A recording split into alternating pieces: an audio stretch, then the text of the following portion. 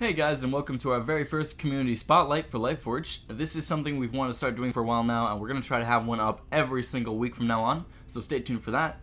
Today we'll be highlighting a guild, a player, and some staff members. So without further ado, let's dive right in.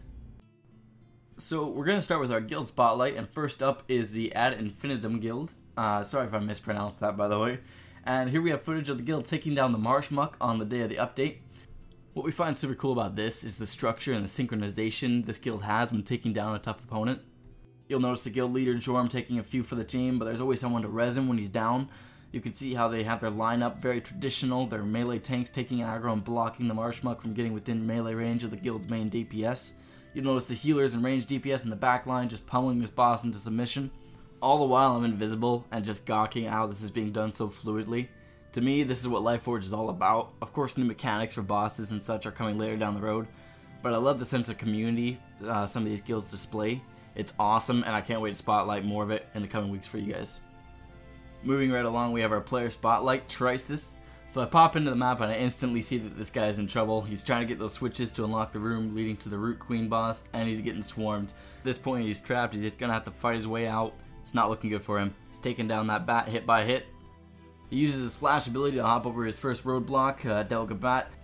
He goes right out of the frying pan into the fire. He's not in a good spot right now. He's trapped once again by these aggressive mobs, desperately trying to get away, but these slide tiles are blocking his path.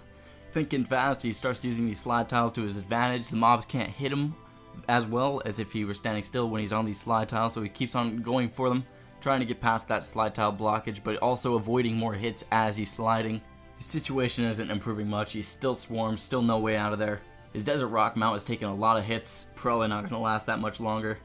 And down it goes.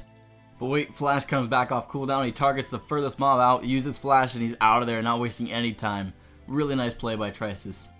Last but not least, I of course wanted to cover the Hide and Seek event that went down on Wednesday.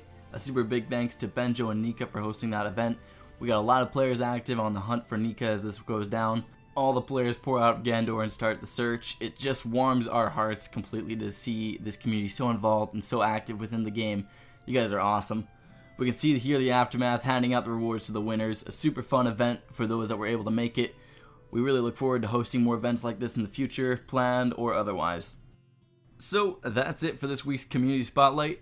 Be sure to let us know what you think of these and what you want to see more of. I'm still pretty new to making these types of videos, so any tips or advice on how to improve, really always appreciated. Leave a like or comment or both if you want to see more of these. Thanks a ton for watching, and I'll see you next time.